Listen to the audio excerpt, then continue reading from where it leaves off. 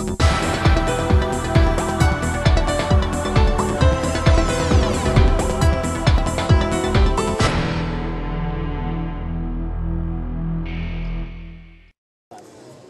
and welcome to RTTV, brought to you in association with Chevron Global Lubricants. I'm Brian Weatherly, and together with my co-host Andy Salter, we're going to bring you the very best of day 2 for the Birmingham Truck Show. And Andy being Andy, naturally he's got to arrive in his own unique way. Andy, where on earth did you get that from? That's a bit of a tight fit in there, Brian.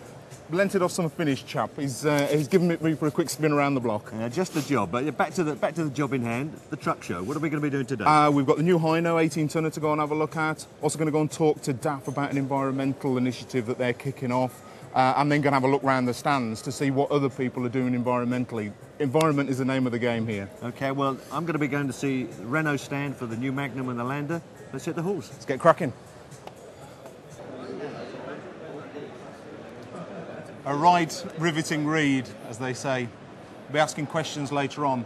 As we've said, the environment is at the forefront of the Birmingham CV show this week, with all the major manufacturers and suppliers jostling for position to be more greener than you.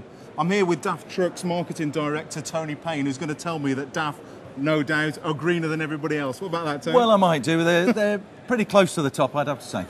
So, DAF and the environment, it's an initiative that you've kicked off, trying to demystify some of the issues. Give me a sort of quick whistle-stop tour of what you've been doing. It's essentially all about burning less diesel. Every time you burn a litre of diesel, you will produce 2.63 kilograms of CO2. Simple as that. It's just as simple as that. So it's all about making that litre of diesel work very hard and being absolutely productive. Better payload, better speeds, and most importantly, better fuel consumption. So if there was one thing that I could do in order to burn less diesel, what would that be?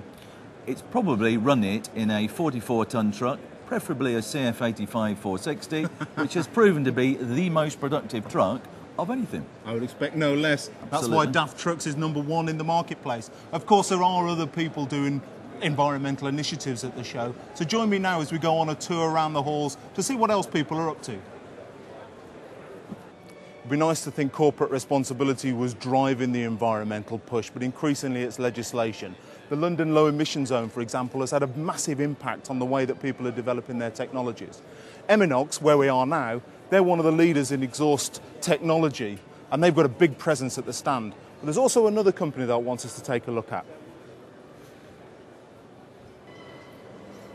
Clean Diesel Technologies. They're a relative newcomer to the scene, but they're making a big impact. They've got a fuel-borne catalyst combined with an exhaust system that really does clean up the air. It hits the low emission zone and it's making a big impact on the air we breathe in our cities. Onwards. As Tony Payne at DAF Trucks has already told us, saving the planet for the road transport industry is all about burning less diesel. There's a direct correlation to CO2 emissions. Freight Best Practice is the government-backed initiative that's all aimed at giving you the information that you require to reduce both your fuel bill but also the impact on the planet. There's a series of guides, there's a website with all the information that you require, as well as a stickers, and really all the tools that you need to help improve your bottom line and reduce your environmental impact. Try it. It's not just the truck manufacturers that are focused on reducing their environmental impact. The trailer and bodybuilders are equally at work in this area. Cartwright, for example, one of the UK's leading trailer and bodybuilders, launched an initiative called Cheetah. That's an aerodynamic package that works to reduce your fuel use and your CO2 emissions, and that's good for the planet. Staying on the green theme, there was a real plethora of vehicles on the Smith electric vehicle stand. From panel vans, car-derived vans, the Smith Newton, based on the Arvia chassis cab, now available at up to 10 or 12 tonnes, and the very latest Smith electric vehicles Faraday 2, which will be launched in North America shortly. 17 years ago, a legend was born. The legend, the Renault Magnum, a truck like no other. And it's endured and endured and endured. How they managed to keep it up to date? Constant upgrades. Most recently with the addition of a Volvo-based driveline. The latest version of the Magnum, however, has got even better. And let's take a look inside and you'll see exactly what I mean. And here we are inside the new Magnum. The first thing you notice is the increased headroom. Why? Because they've raised the roof by 20 centimetres, and that gives you an unrestricted walk-around height of 2 metres. At the front end, major reworking of the storage lockers. New bins, really solid build quality. This year's must-have, roller shutters. Up here, an aircraft-style locker as well. Great for bags and other kit. Pushes neatly out the way. What we've also got here is the classic single bunk, but Magnum now comes with all the options of multi-pass, where you can convert the bottom bunk into a table and 2 chairs. So this isn't just a machine for driving and sleeping in, it's one for living in too. And for long-haul drivers making long trips across the continent, this is a machine that you can spend a lot of time in great comfort. In addition to the new Magnum, on the Renault stand, there's also this beast, the new Lander 8-wheeler. We'll tell you a little bit about that in just a moment. But right now, I'm joined by Heinz Loh, Senior Vice President for Renault Trucks Europe. You've got a lovely truck out there in the Magnum, 17 years old. Can you sustain that individual character within the wider Volvo Renault Mac group? We are totally convinced about that. As you can see, the new Magnum is just answering the demand of the drivers, of the customers. The roominess and the space in the cab is much better than before, so we are quite confident. Well, you said the word confidence. There seems to be a new confidence in the Renault Group, particularly in things like build quality, presentation, the dealer network. What's behind that? Let's say we have carefully listened to the customers, spotted their demand, and we have done our homework. So quality, efficiency is now really, you can perceive it, you can touch it, so we are really positive about the future.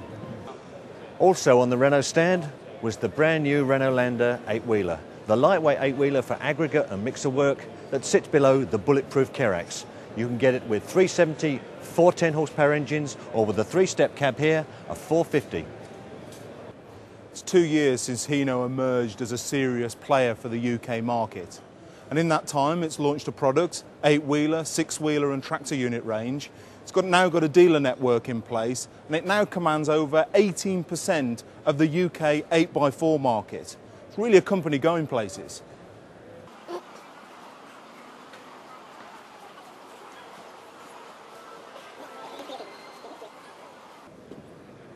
Last year, we got a sneak preview of the new little one, the 300 series. This covers 5 to 12 tonnes.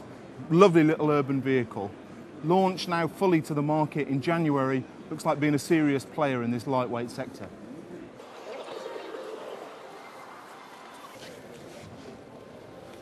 An extension to the 300 series range is the new hybrid, the Dutro.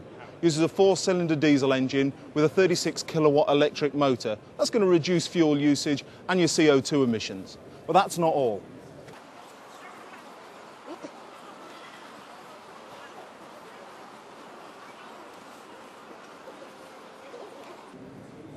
The latest piece in the Hino jigsaw is the 500 series, seen here at Birmingham as an 18-tonner. We also understand that there's a 7.5-tonner using the same cab due to be launched next year. Hino's certainly one to watch. You're watching Road Transport TV in association with Chevron Global Lubricants. As promised, Road Transport TV brings you the top interviews. I've got Theresa Villiers, she's Shadow Secretary of State for Transport. Theresa, you've got a visit here this morning at the show. What are your first impressions? Well, I'm very impressed. You've got a really excellent range of exhibitors, and I'm here to find out about the advances in technology that we're seeing in the logistics and haulage business. Particularly interested in improvements in environmental performance. Security arrangements, also a big issue for the haulage industry with the increase in truck crime that we've seen recently. Sure. And also, I feel it's very important to talk to the people involved in the industry about the current economic situation, how it's impacting. Sure, we spoke to Jim Fitzpatrick yesterday, Minister for Transport, as I'm sure you're aware of. He was non-committal when it comes to fuel duty, and but very keen to push the recent announcement tightening up on foreign vehicles. What's your current thoughts in terms of policy, and what are you expecting operators to say to you today about the state of the road transport industry in the UK? Well, I think it's clear to me that the road transport industry is feeling the pinch. The current economic conditions do cause problems for them, and also the competitive disadvantage that they face with other European operators is considerable. I mean, as we've discussed before, I can't make sort of easy promises on fuel duty. I wish I could, but I'm not in a position to do that. But the Conservative Party very much is concerned about this issue of competitive disadvantage. We're looking at all sorts of ways to try and do something to remedy that. It is important to crack down on foreign truckers who are unroadworthy. It is important to find a way to make sure foreign truckers pay their share of tax to the Exchequer. It's also, I think, critically important that we get an even enforcement of EU regulations. It seems to me that often in this country there's a real crackdown and an over-implementation compared to other countries that don't take nearly so much of an interest and let their hauliers get away with not complying with the standards, and that's another way in which our operators are operating with one hand tied behind their back. Wonderful. Thank you, Theresa. Enjoy the rest of the show. So there you have it. Crack down on competition, improving the competitive position for road transport operators in the UK, but sadly, no commitment to a reduction in fuel duty. Here on the MAN stand, there's history writ large, with the very first diesel engine developed by the man who gave his name to the diesel engine, Dr. Rudolf Diesel. It's from 1897. But from one old banger now to a new big banger, the D26 Euro-5 twin-turbo EGR engine. But we've not come onto the MAN stand just to see product. I'm here to talk to Dave Cousins from MAN, in particular to find out how the dealer network for MAN is now firing on all cylinders. Dave. Well, Brian, good morning. We're in our third year now of our uptime principle, this campaign to focus our dealers on the only things customers care about, things like MOT pass rates, PMI slippage, breakdown performance, parts availability, and the simple job of reducing VOR and giving customers uptime. Now, in particular, I understand you've had some spectacular improvements on MOT first-time pass rates through the dealer network. Absolutely. Our network is presenting around 17,000 vehicles a year for test, and we're now running at 87% first-time pass on all those vehicles. I'm very proud of it. Now, I understand you're holding in your hands now quite a useful publication. It's the Uptime Principle supplement produced with Commercial Motor. Tell us a little bit about that. That's right. You'll find this as a supplement in Commercial Motor this week, and this goes into great detail to explain what I've briefly talked to you about today. Visitors to roadtransport.com will have probably already noticed that we've hosted the Coolant Challenge on the website during the Road Transport television show. I've got John Jackson, he's a National Sales Distribution Manager for Chevron Global Lubricants with me. And he's going to tell us a little bit about coolants, because I'm not quite aware that Chevron was really into this coolant business. John, what's the story here? Texaco have been at the forefront of producing coolants for some considerable years now. And we recognise the importance, especially based on the fact that some 60% of vehicle breakdown can be attributed to coolant problems. That much, right? Indeed, yes.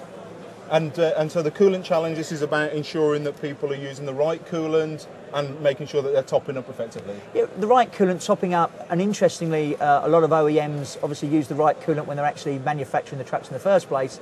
Then when it comes out to the marketplace, people are removing that coolant and maybe putting in inferior products or indeed product that isn't suitable at all. Right, and a bit closer to home then around lubricants. Tell me what's going on there. We spoke to Alan Outhwaite about the Group 2 base oils. Tell me a little bit what's going on in terms of the product development and what it's going to mean to operators in the future. Chevron are bringing in Group 2 products, which is equivalent, if you like, to Group 3 products. It's more cost effective. And we're bringing in a range of two new grades, Ursa Ultra, 10W30 and 15W40, to meet the upcoming E9 specification. And we believe that we can produce a product that's exceedingly good value in terms of both the cost of the product and also the performance. Excellent. Thanks, John. Andy, end of day two. You're looking just a little bit frazzled there. A bit like this old timer here. But have no fear. Good soak in the bath, and I'll be back like a spring chicken tomorrow. Excellent. Well, I look forward to it. So Andy and I will be with you tomorrow for the final day 3 of the CV show on RTTV in association with Chevron Global Lubricants.